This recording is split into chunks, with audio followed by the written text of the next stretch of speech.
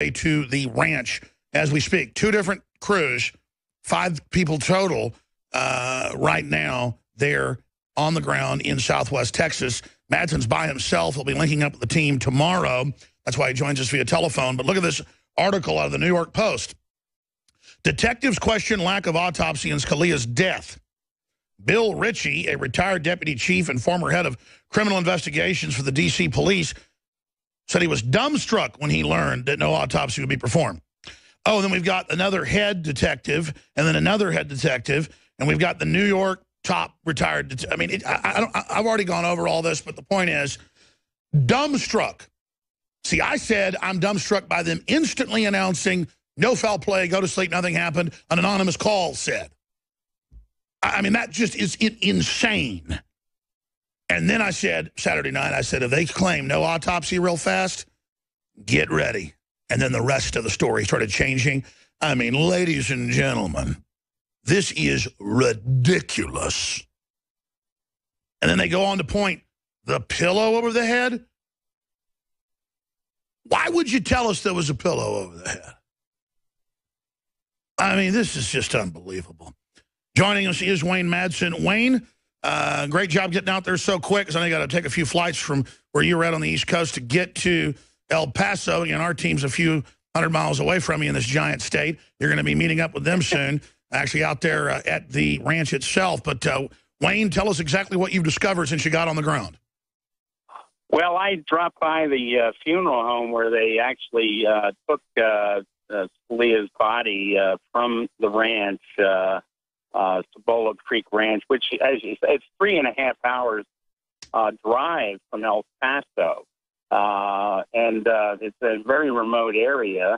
But what happened with the body is the closest funeral home to the ranch, Alpine Funeral Home in Alpine, Texas, which is probably about a 20-minute drive from the ranch, sent a Cadillac hearse to pick up the body.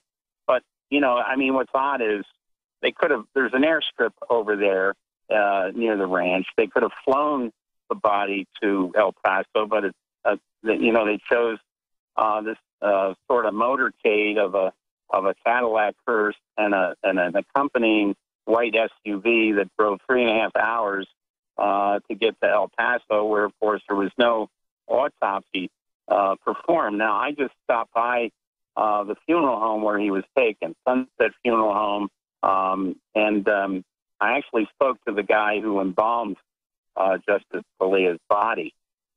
And well, good job. Nobody else has done that I know of. Good job, Wayne. Yeah. Well, I mean, it gets even more interesting. On the outside chance, and of course, I have to preface this by saying the funeral home is preparing an official public release statement, so to protect the privacy, honor the privacy of the Scalia family. I was not given any details per se, but I did ask about what is the normal procedure to get rid of the bodily fluids after an embalming. That would be the blood and other fluids drained from the body. Well, to my chagrin, I discovered that the bodily fluids were basically flushed into the El Paso municipal sewage system. So no special precautions taken. They weren't sealed for possible future analysis. I mean, even though an autopsy wasn't performed, I understand that the blood and urine could yield some toxicology results. Well, obviously, that's a huge deal. Headline, funeral home, Scalia's bodily fluids dumped down the drain. Basically down the drain, yeah.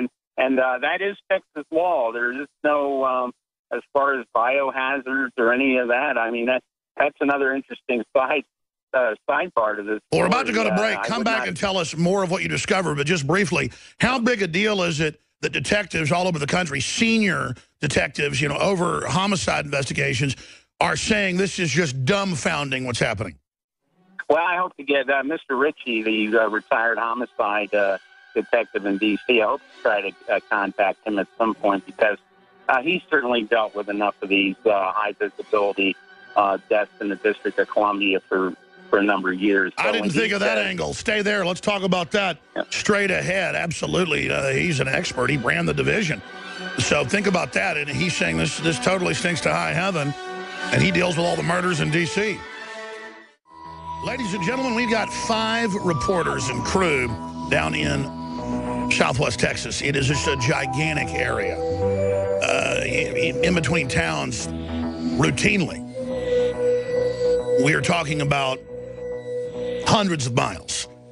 Now, we have a video Skype connection right now with David Knight, and we're establishing that right now. Joe Biggs is down there. They are closer to the ranch, about to be there. But then we also have Wayne Madsen, investigative journalist, who is in El Paso, and was just going over the amazing fact that they did indeed embalm him. The media was trying to find that out, and they wouldn't say. And that his blood, and I guess what was in his guts, the rest of it was, I guess, just dumped down the drain. You know, just don't want to save any of that and see what happened. Just found with a pillow over his head. And we've got all these prominent detectives, some of them heads of homicide, former, current, you name it, just saying that they're, quote, dumbfounded. And it's the speed of all this. It stinks to high heaven. We're going to be talking about that here in just one moment. But first, I didn't even plug last hour, folks. You listen to every other show, they plug every 10 minutes. And I get it, because they can't fund themselves if they don't. I'm so focused on the news, I don't focus on funding us.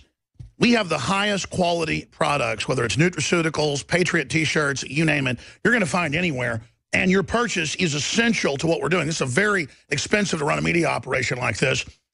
And look, notice how I was working Saturday night. Boom, hit them, and now that broke through, and the Scalia thing's being looked at now. And that gives political cover for folks to come out behind me, like police detectives and others. That's my job, hitting barbed wire. I mean, I am a shock troop, make no mistake about it. And I want to be a shock troop. I'm just saying, provision us, pray for us, support us, buy the products. They're great products. All the estrogen mimickers and chemicals, I mean, this is just all natural. It's changed my life. The type of products like Super Male Vitality, Anthroplex, the newest product, the Brain Force, the other amazing products, Secret 12, Winter Sun. We've got the new Hillary for Prison shirt, another a new shirt out that's very popular. That's a limited edition.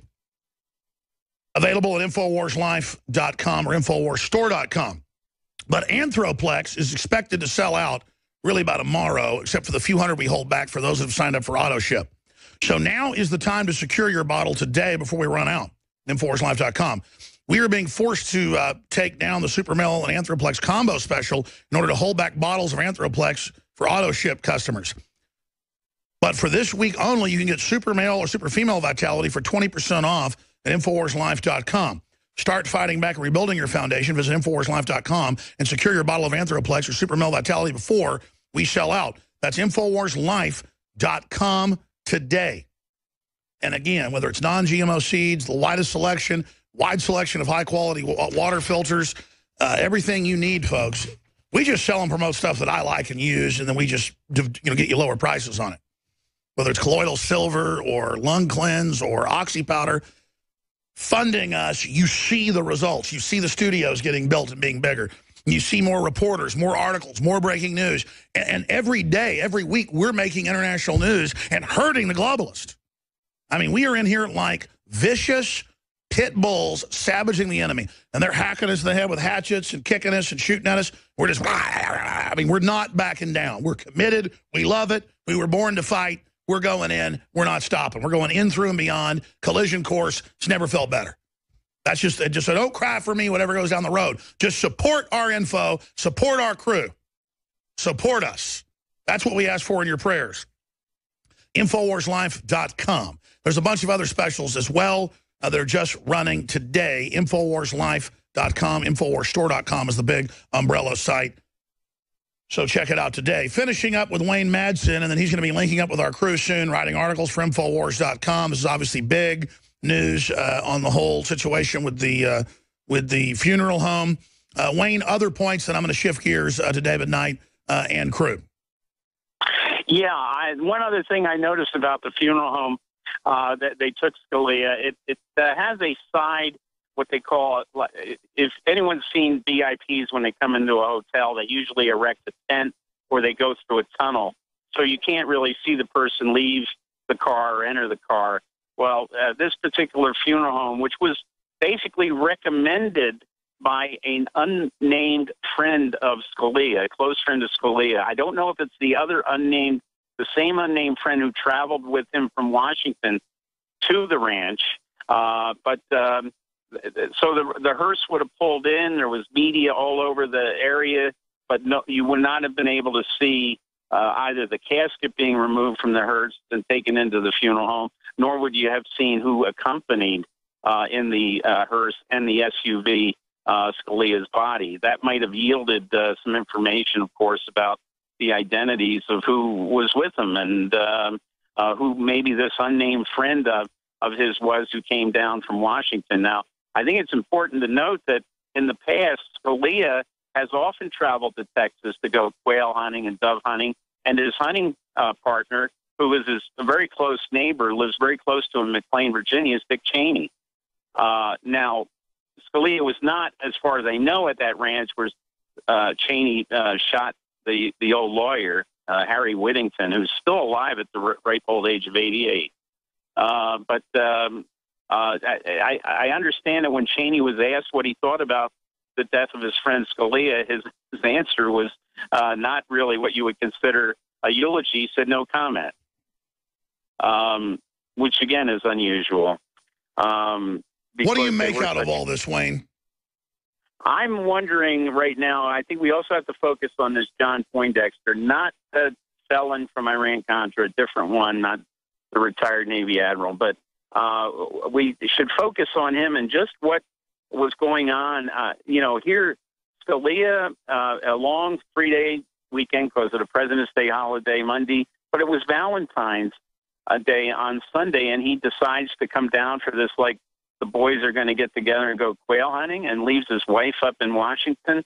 The last time I ran into somebody who was not with his wife on Valentine's Day was with the boys, so to speak, was back in 06, Valentine's Day, February 06, and it was Dennis Hastert, who chose not to be with his wife, who stayed at a hotel in Washington after flying into D.C. from Chicago. She said, "I'm staying alone tonight in a hotel." So very, very interesting. Now very expanding on this, you're going to be following up some other leads, linking up with the team, and continuing to report over the next few days for us. So we'll look for that report at Infowars.com on the bodily fluids of the Supreme Court justice dumped down the drain, basically into the river there in El Paso, Texas. Wayne Madsen, thank you so much for getting down there so quickly. Okay, you bet, Alex. Thank you. And again, if Wayne has more to add, he can pop in the next hour with Dew as well. I know he's got a lot of stuff developing, and the same thing for Richard Reeves, because